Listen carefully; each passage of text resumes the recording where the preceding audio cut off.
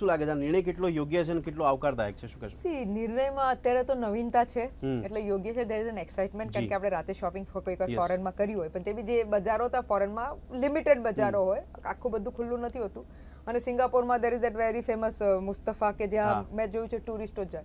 સૌથી વધારે મને આ ફાયદો લાગે છે ટુરિસ્ટોને થવાનો છે એટલા માટે કારણ કે ટુરિસ્ટો આખો દિવસ ફરતા હરતા હોય તો પછી સાંજે જઈને શોપિંગ કરે કારણ કે એટ પીસ રહેવાય.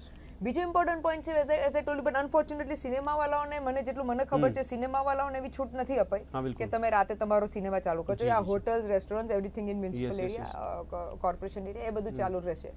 હવે ઇમ્પોર્ટન્ટ પોઈન્ટ એ છે કે જ્યારે આ ચાલુ થયું છે અત્યારે શું કહેવાય એ છે પેલું ગરમી છે એટલે બટ નેચરલ છે કે લોકો લેટ એટલે સી કોઈ અડધી રાતે let's be very honest and very ખરીદી કરવા જાય 12 વાગે ખાવાની ઈચ્છા થાય છે, 1 વાગે ખાવાની ઈચ્છા થાય છે કારણ કે 1 વાગે એટલે કારણ કે પેલા રાતે ભણતી વખતે જાગતા હોય યા કોઈ પ્રોજેક્ટ હોય જાગતા હોય. પણ તમે મને કહો કે રુઝન તું 1 વાગે કપડા લેવા જતો ઇટ ઇઝ લિટલ બીટ કદાચ કોઈ ઓકેઝન હોય યા કોઈકલા લગન હોય ને મારી પાસે ટાઈમ ન હોય લેવા ગયો તે એટલે એ એક બહુ મોટો ક્વેશ્ચન માર્ક રહેવાનો છે. એટલે અલ્ટિમેટલી ભલે પરમિશન મળ્યું હશે, હોટલ રેસ્ટોરન્ટ 99% ખુલ્લા એટલે રહેશે કારણ કે રાતે લોકોને બિઝનેસ મળે હાઈવે પર બી એ પ્રમાણે અને હાઈવે પર તો 2 વાગ્યા સુધી જ પરમિશન મળ્યા છે પણ હાઈવે બી ફેર ઇનફ કારણ કે લોકોને જોઈએ.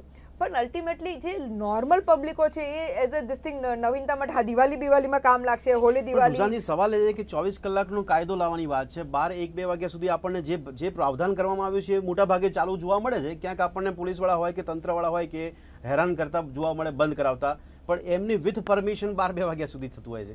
તો તમે 24 કલાક કરશો તો એટલો તો વેપાર મળે છે. એમાં ફાયદો એટલે C the good point is કે now એટલે એટલીસ્ટ તમારું કરપ્શન કંટ્રોલમાં આવે છે. તમે જે અત્યારે તમે જ વર્ડ યુઝ કર્યો ઇટ્સ વેરી નેચરલ કે કરપ્શન કંટ્રોલમાં આવે છે.